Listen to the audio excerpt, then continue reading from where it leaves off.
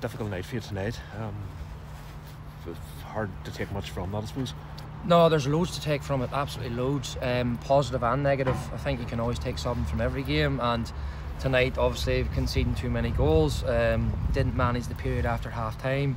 I thought first half we were absolutely excellent, we were superb in possession.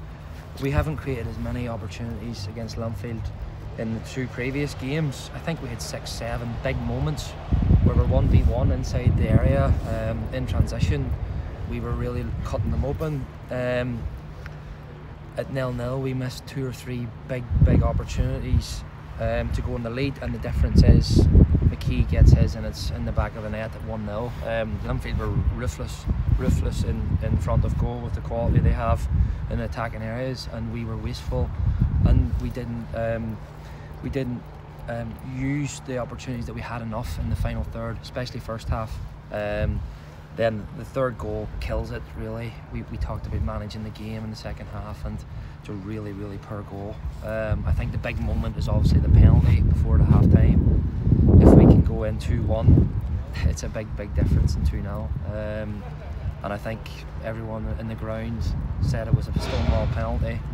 Seeing it back, it's a stonewall penalty, and we don't get it. Now we have been given the most penalties against, I think, in the league the last time I checked, but we don't seem to get them. It's tough. Why do you think that is? Is there a reason, or is it just coincidence? It can't be coincidence? I think there's a pattern there. So you can do the math. We have got loads of penalties turned down, and it's tough because it's a very key point in the game.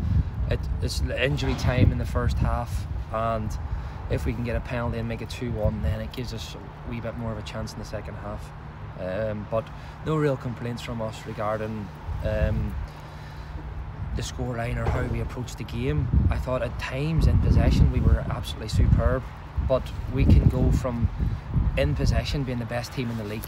There's absolutely no doubt. The way we pass the ball, the way we move it, the way we move the ball, and then out of possession we can go from being the worst team in the league, and that's just us in a nutshell at the moment. We didn't manage that period of chaos after half time.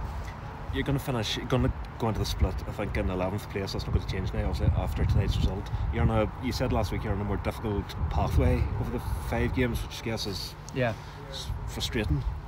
Yeah, it is, yeah. And for the league to make a change halfway through the season, I would totally understand it if they had decided this at the start of the season, but they tried to make it a change due to, I think it was described as entertainment purposes, but entertainment and teams trying to survive in the league doesn't seem to collaborate really with me. But look, we'll go into the split with positivity. We're in a good position. There's no getting away from that. It's all in our hands, and we've got 5 cup finals. We've won cup semi-final and 5 cup finals. I was going to say that. I mean, at worst, it's going to be 4 points, and maybe 7 or 6 that you go in with. But and it's in your hands. And I suppose what you've seen last week, what you've seen in parts tonight as well, gives you hope that, you know, against maybe teams that mightn't be as clinical. Yeah, well, there's no team in the bottom 6, thankfully, that's got the quality that Linfield has, especially in the final third. So that gives us a wee bit more of a chance defensively, but we will have to be improved and defensively, there's no doubt about that. We can't be pleased with some of the goals we give away. We're really poor, and we'll have to look at that and how to improve, but we can't dwell on it too much. I can't be too sore on the players. With the cup semi-final, the next game, we got to lift them, and we got to try and approach that game with positivity, because we're one game away from a cup final, and that's the biggest game in the country.